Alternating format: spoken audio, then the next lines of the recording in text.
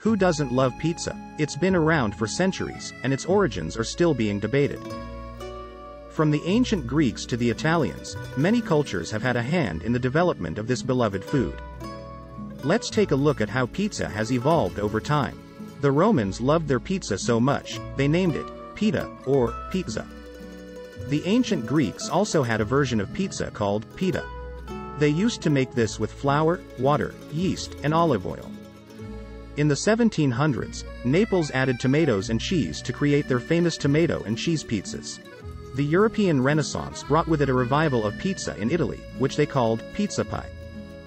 It became a favorite in the United States when immigrants brought the food to America. From the ancient Greeks to the Europeans and Romans, many cultures have had an influence on what we know as pizza today.